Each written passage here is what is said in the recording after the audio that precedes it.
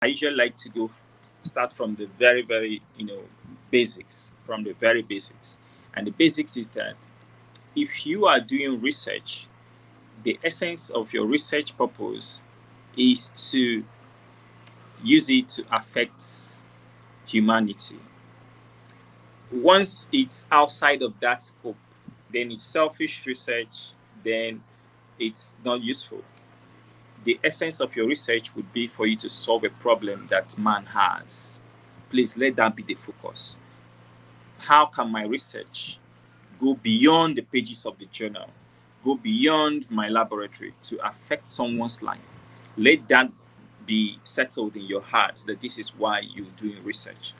Now, having said that, the next thing you want to do is to ask yourself, where, at what level is my research based on the technological readiness level, based on the market readiness level, based on the commercial readiness level? We have dealt with this in the past, so you may want to go to the videos, go to the live section of this channel, and you find the video and you watch it. It's very important for you to assess now the innovation readiness level of your research. Very important, so that you have an understanding of what is the next stage you need to go to, what are the risks involved at this particular stage where you are now, and then you can then be able to navigate the process and the journey going forward in a very well informed manner. That is it.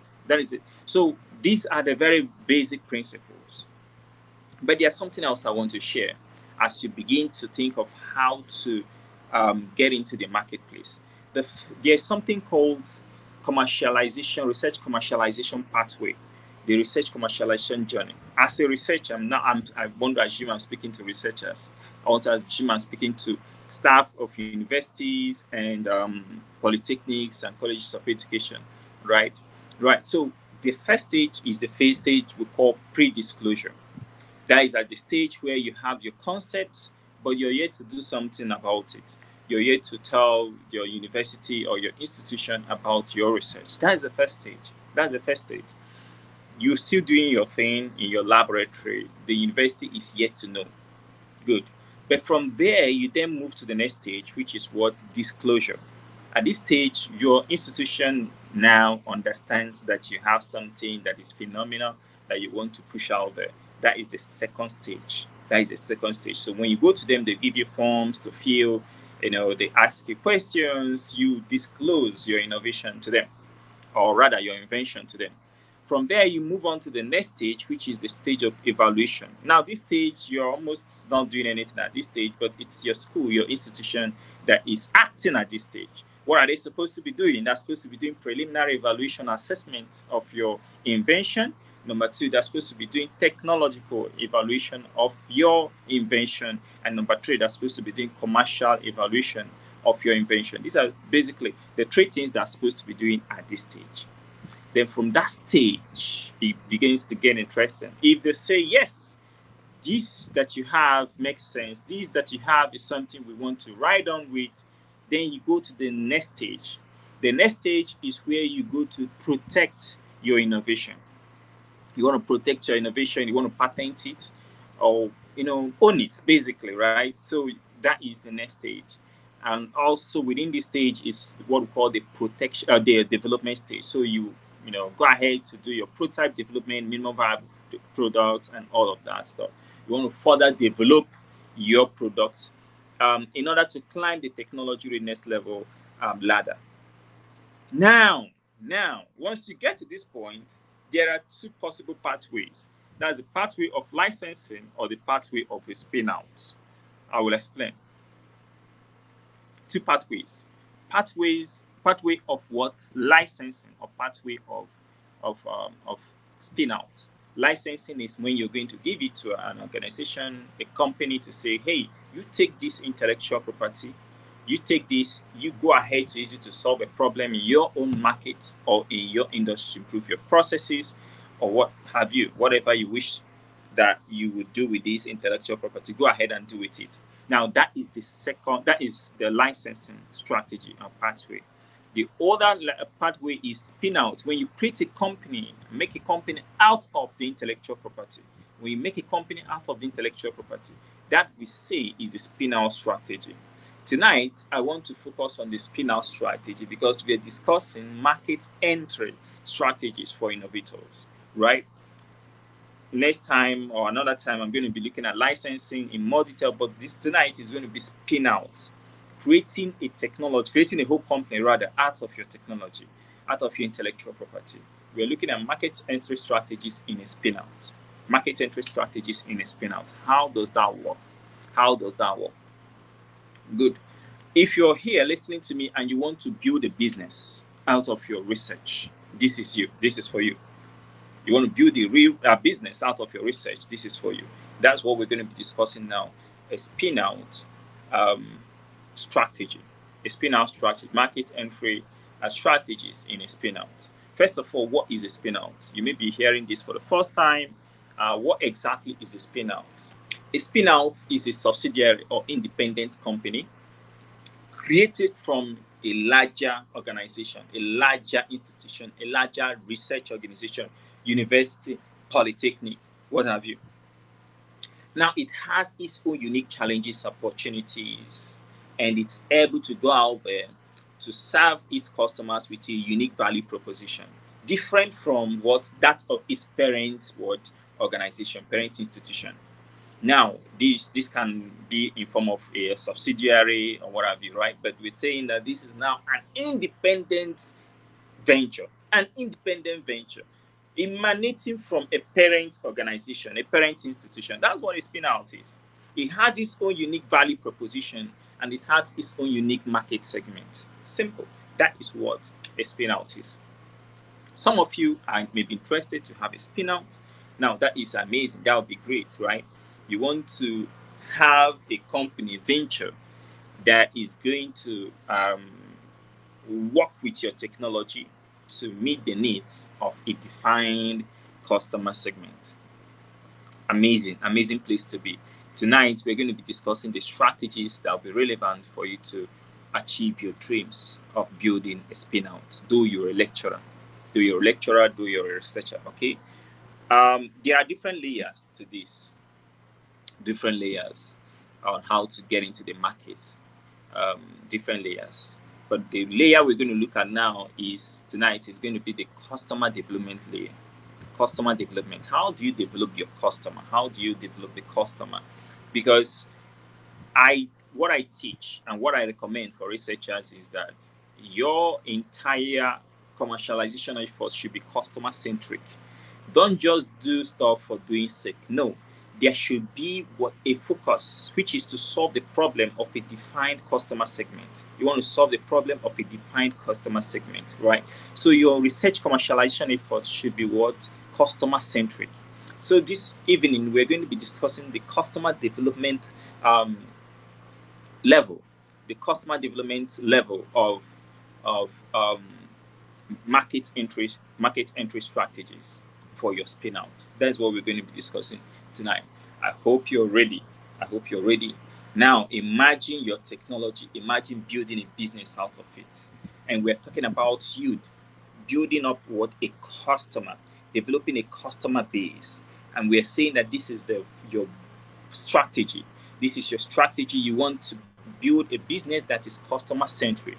You don't want to build a business that is in a vacuum and then you finish and you're looking for who exactly is my customer. No, from the beginning of your research, it has to be clear who your customer is. And tonight, I want to discuss with us customer development strategies for your spin out. Simply put, because customer development will be one of those strategies for your market entry, right? Now, with respect to your spin out. Number one principle I want you to note, because there are a number of principles, but number one principle I want you to note is that the single necessary and sufficient condition for a spin out business is a paying customer. The very simple and single necessary requirement to say that yes, we have a spin out business is a paying customer. Once you have a paying customer, congratulations, you have a spin out business. So your focus is, look, I need to have a paying customer. I need to have someone whose needs I'm going to meet and who in return is going to give me some money. That is what the first requirement of a spin-out business. You don't have a spin-out business, until someone is able to give you money. Until someone is able to give you money. This is very critical. And that person that will give you money is what? A customer. Is his customer. The day someone gives you money is the day you have a spin-out business, not a day before. A day someone gives you money in exchange for the service, for the value you're rendering, is the day you have a business, not a day before. Now, the next principle I want to share is that creating an innovative product where no market currently exists is essential to the success of your spin-out business, right? So you want to focus on creating a business in a market where there is really no market in existence, right? Now, of course, we have situations where you can also create a market or create a business where a market currently exists, but the ideal thing for a researcher is to focus on solving a problem where nobody else is solving it, meet a need that nobody else is meeting. And that is why you're a researcher. That's why you go to the laboratory, you ask the right questions, and then you come out with something that is unique for non-consumers. For non-consumers, you want to focus to build a solution for non-consumers, those whose needs are not yet met. This is your calling as a researcher. Take it. This is your calling as a researcher. You want to meet the needs of non-consumers. So this second principle is for you to build your business in a market that doesn't exist yet. And we're going to look at some principles or some steps to doing that. But just take these principles, general principles, first of all. Let's look at them and build the foundation for your spin-out business.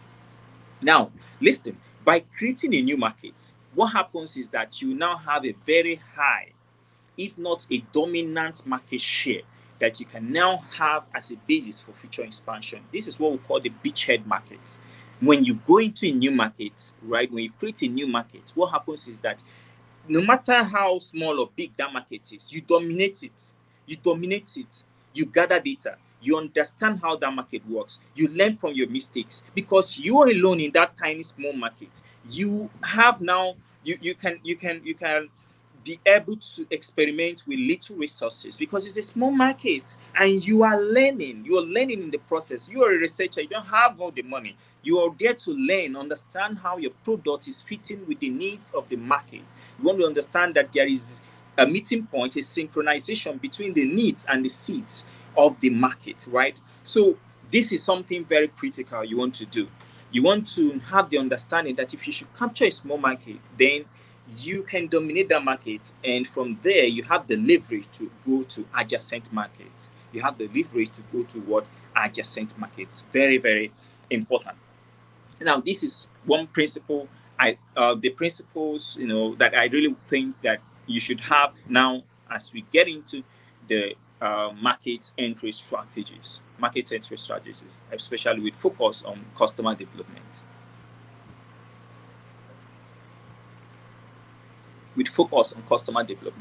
Now,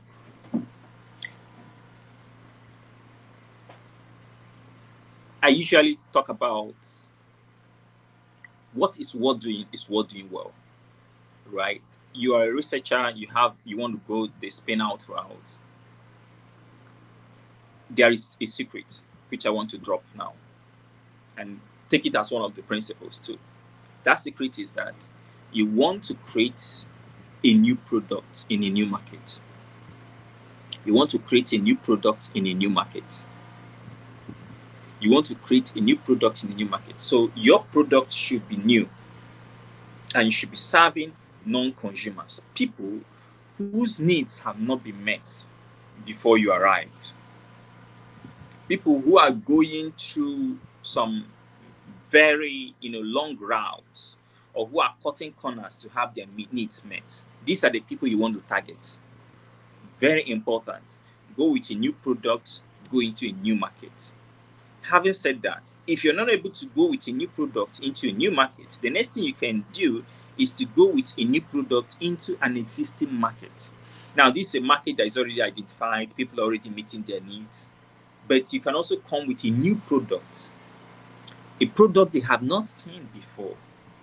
But this market already exists, but you can go with a product they have not seen before, right? That is something you can do, and that is another way of getting into the market. If you cannot go with a new product in a new market, go with a new product in an existing market. The third strategy would be what?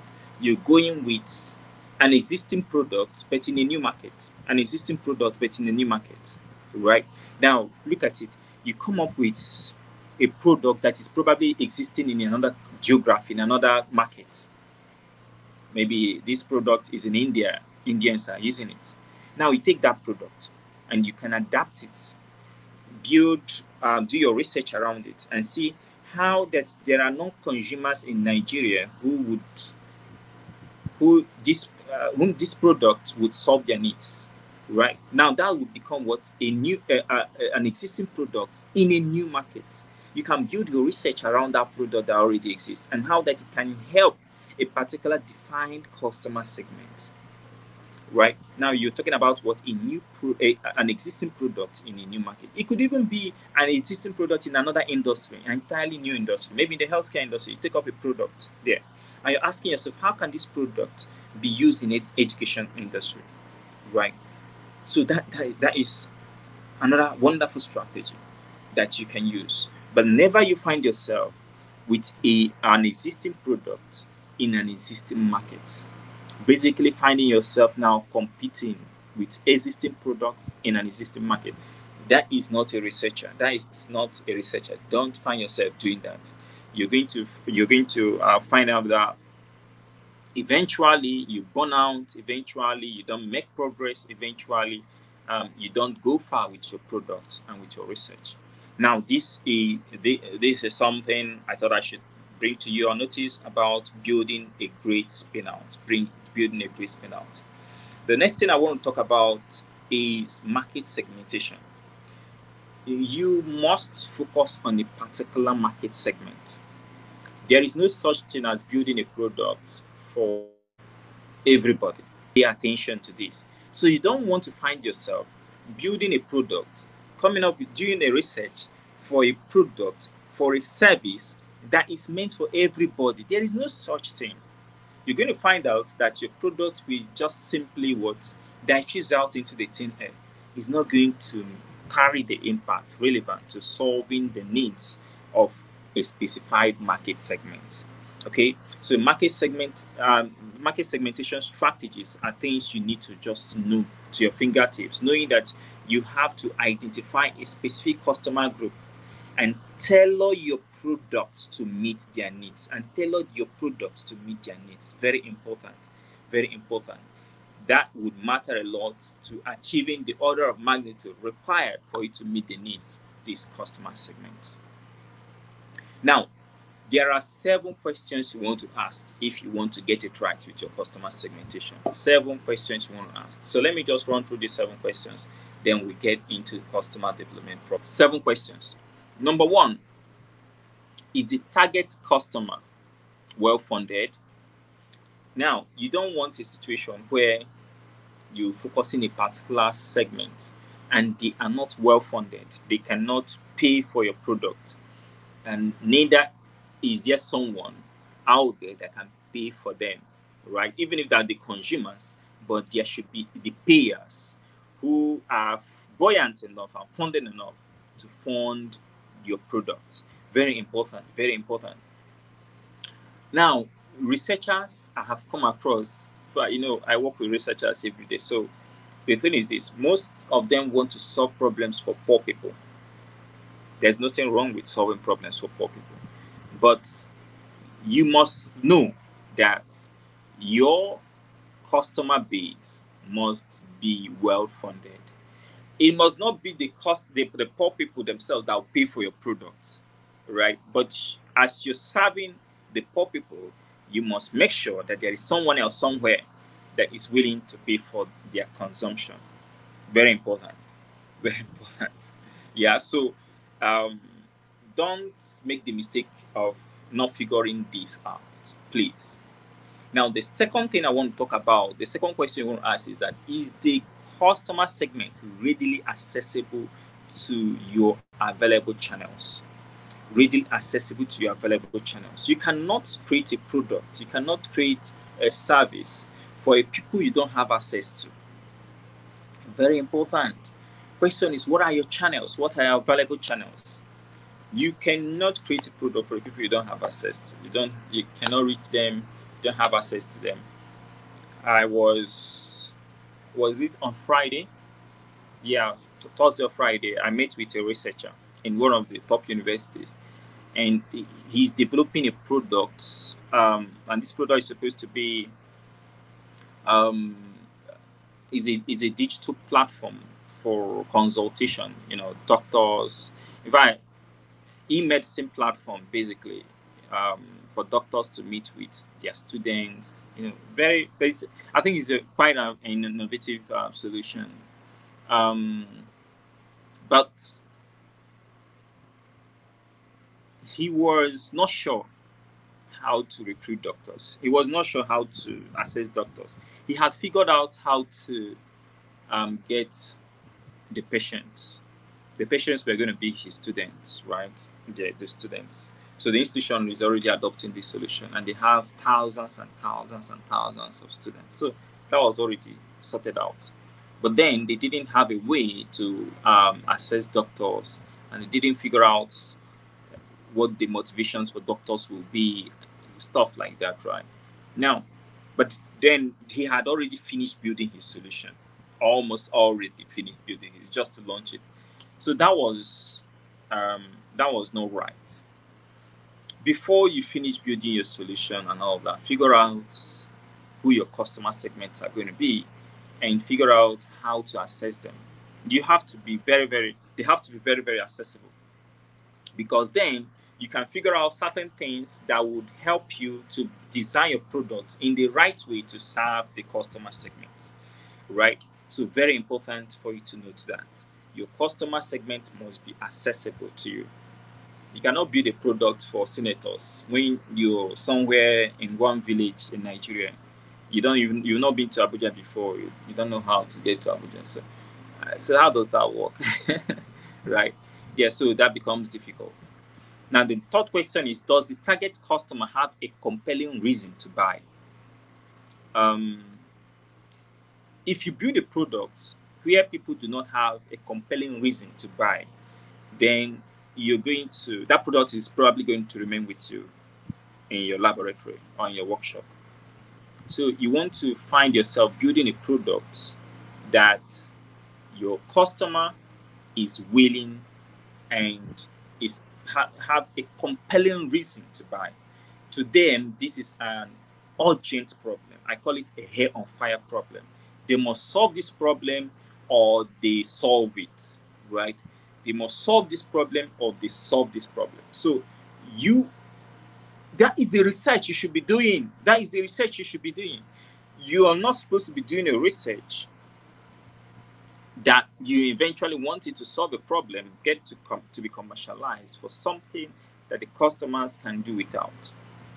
Because we have many problems in the country, why not just focus on the one that people have a compelling reason to use, right? So you want to make sure that the customer segment you're focusing on, they have a compelling reason to buy your product. They have a compelling reason to buy your product. Very important. Very important. Then we go to the next question. Can you today, with the help of partners, deliver a whole product? And now this sounds simple, but it's a very, very strategic question you must answer before you move out of the laboratory with your product. Can you today, with the help of partners, with the help of stakeholders, other stakeholders, deliver a whole product? Now I'm talking about what? Complementary product, complementary assets. Is your product a whole product in itself? Is it a whole technology in itself? Really not so. So if your product is not a whole solution in itself, then you probably would need complementary assets. You probably would need complementary products for it to become a whole product. Now, ask yourself, is this something that you can do? The partners, the persons that should give you this complementary product to make yours now a whole product, are they accessible to you? Are they persons with less risk of partnership? Now this is important. There are people that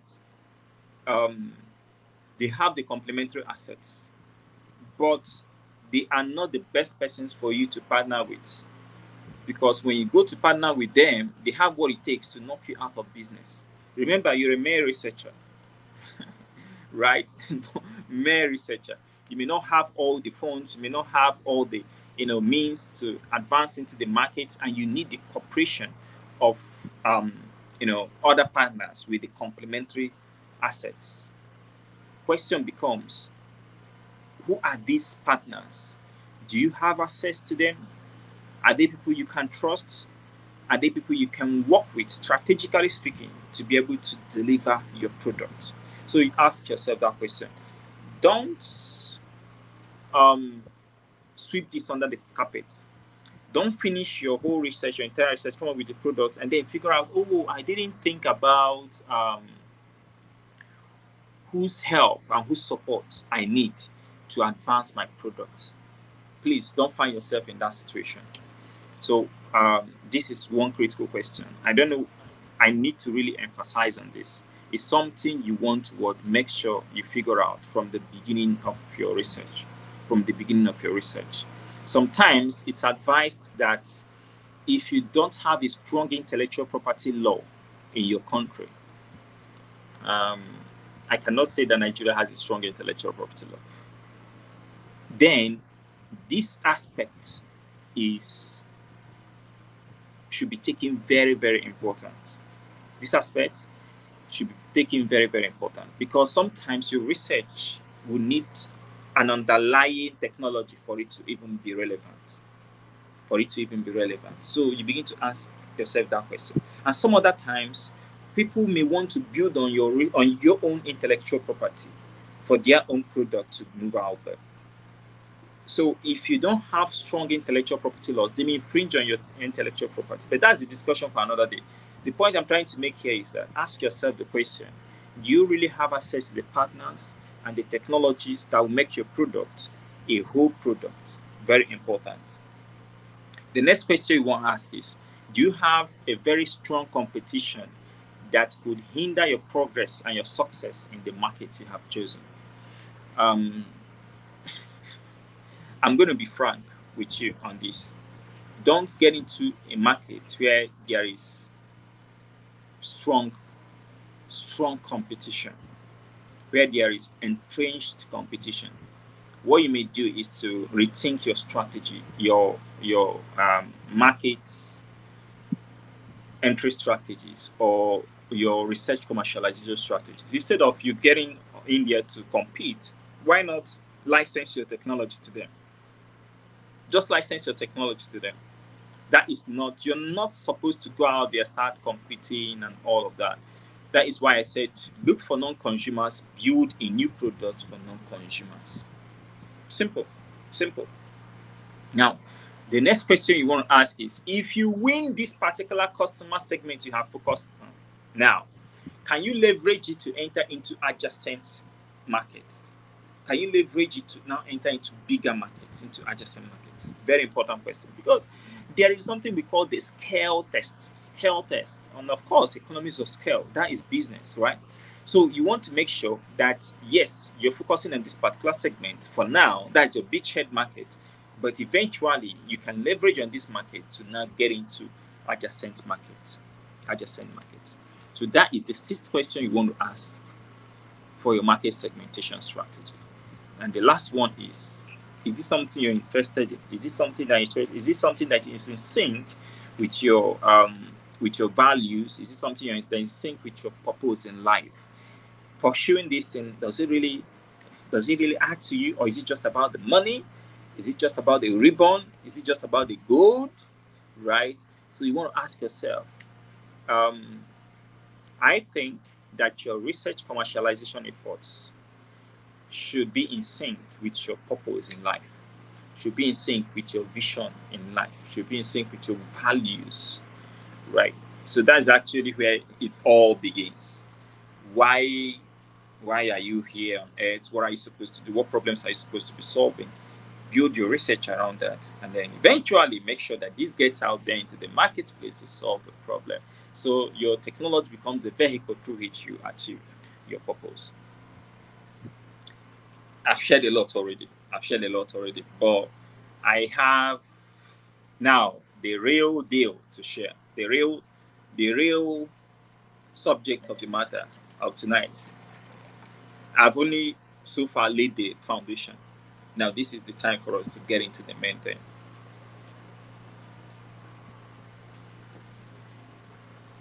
And the main thing is what I call customer development. Customer development. Your efforts to commercialize your research as a researcher should be customer centric. It should be a customer centric process. And I've talked about the fact that as you begin to define your market entry strategies, one layer that is important that you pay attention to is the layer of customer development. That's the customer development layer. That's the first layer you should pay attention to. And so far, I've been giving you dropping principles upon principles upon principles upon principles. But now, I want to really get into the customer development process. Customer development process. There are four different steps. Four different steps involved. So pay attention as we discuss these four different steps. I'm going to discuss them based on the objective of each step, the activity that you're supposed to do in that step, and the outcome that you should expect for that step. Four steps to develop your customer. Very important. 4 steps to develop your customer, right? For each of the steps, I'm going to discuss the objective of that step. I'm going to discuss the chief activity you need to do for that step, and then finally the outcome you should expect. So number 1 is the customer discovery step. The customer discovery step, or the customer discovery stage. These are the 4 stages. I'm talking about the 4 stages involved in customer development.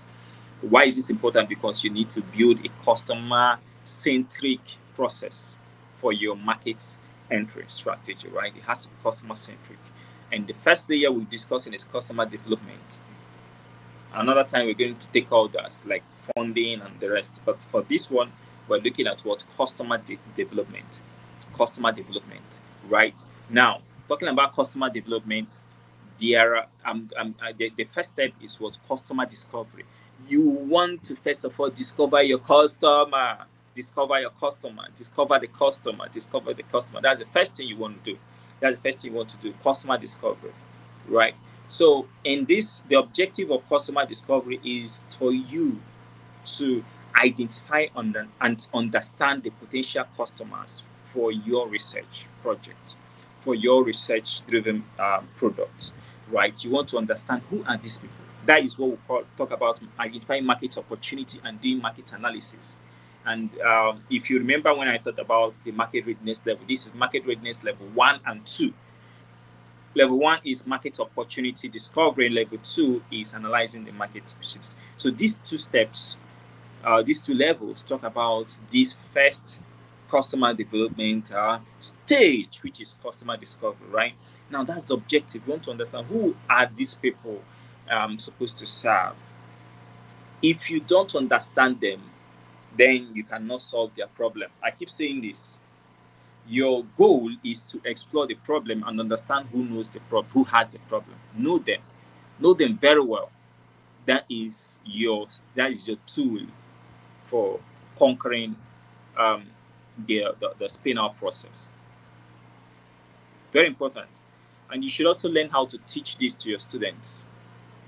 Your students should understand that what is most important is what the problem, to fall in love with the problem. After falling in love with the problem, then fall in love with the customers, the people that own the problem. Then the third rule is fall in love with more people that own the problem. So more customers. These are the 3 love rules for research commercialization. But that's by the way. Now we're talking about the objective. The objective here for this customer discovery stage is to identify and understand these people you want to solve their problem.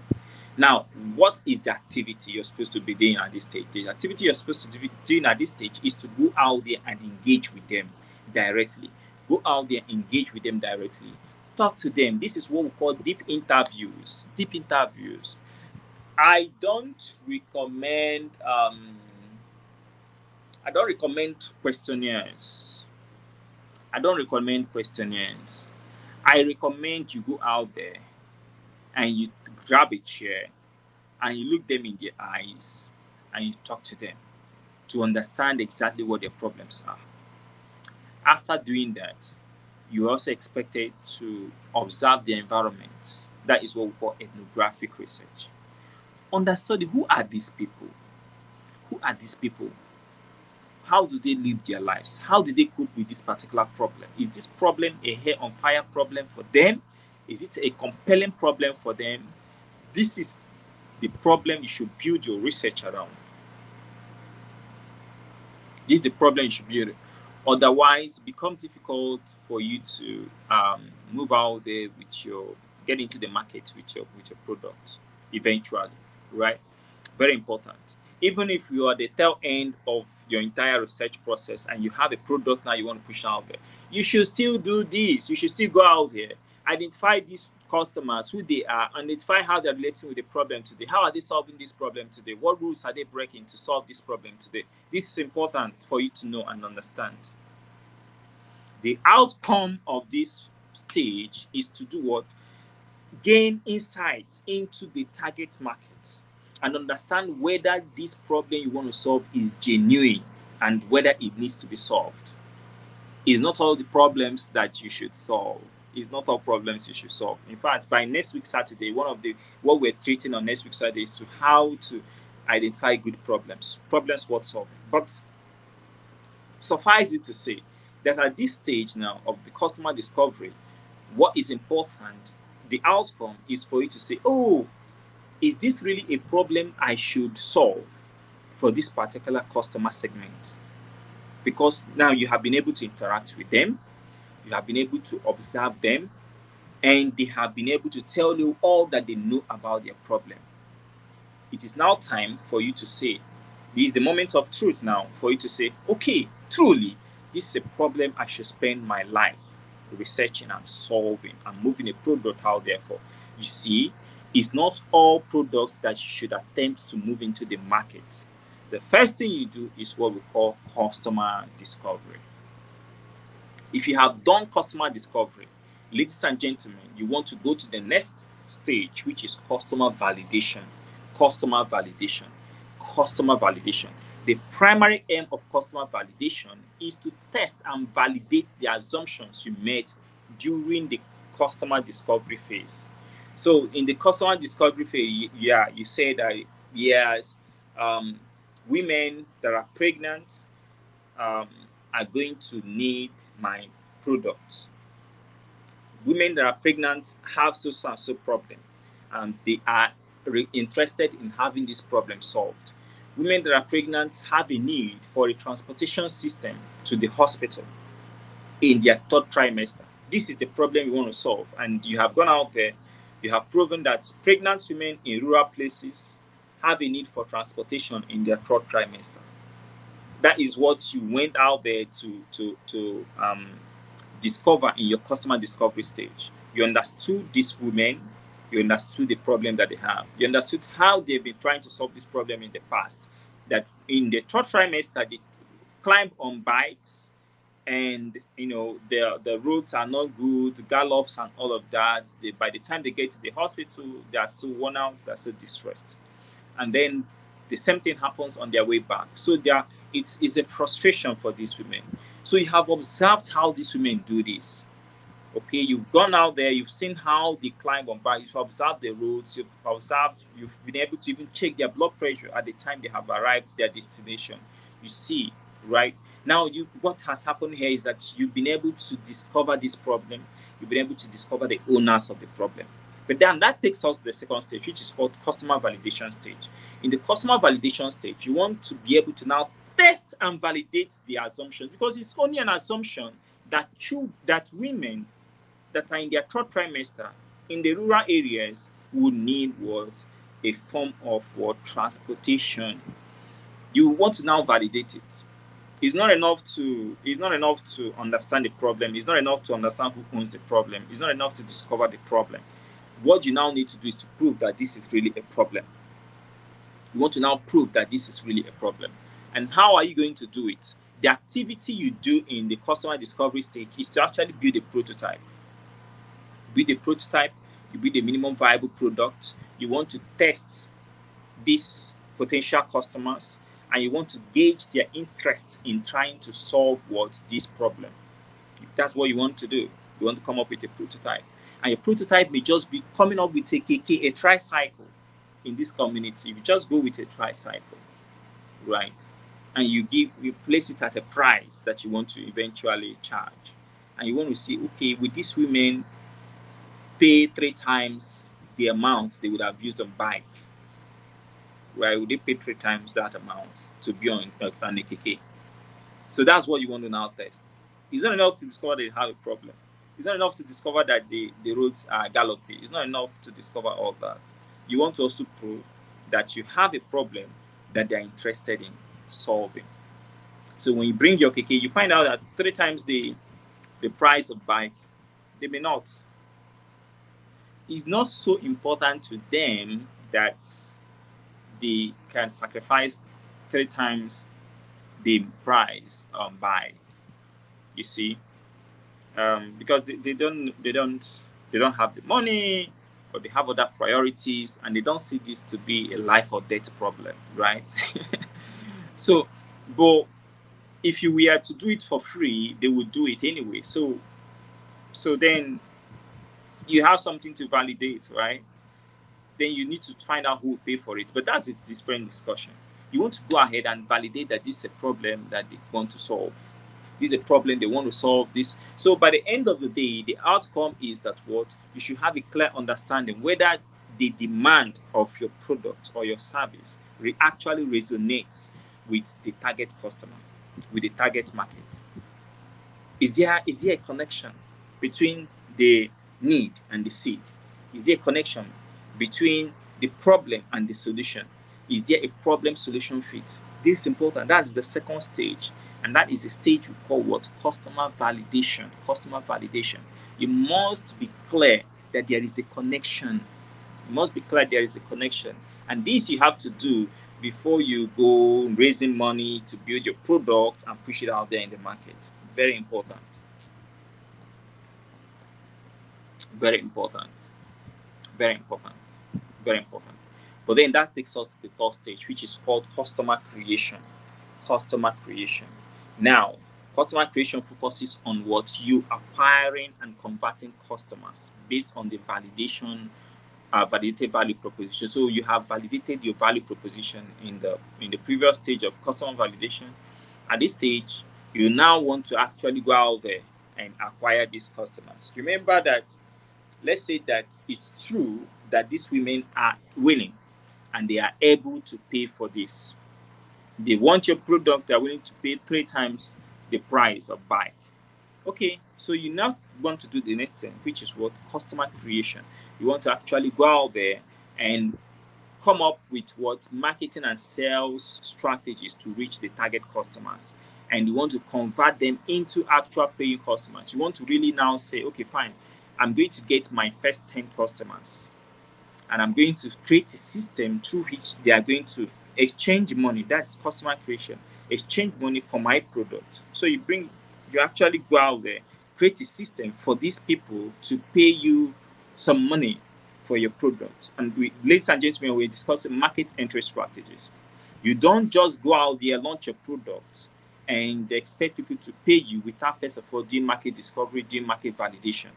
Okay, so the point where you are launching it, where you're piloting it is the third stage in customer development. Here you're building your sales and marketing strategies. Here you have been able to, the outcome here is that you're coming up with a scalable process to show that you can rope in customers. You can rope in customers and they can pay for your product in a system that is proven to work, right?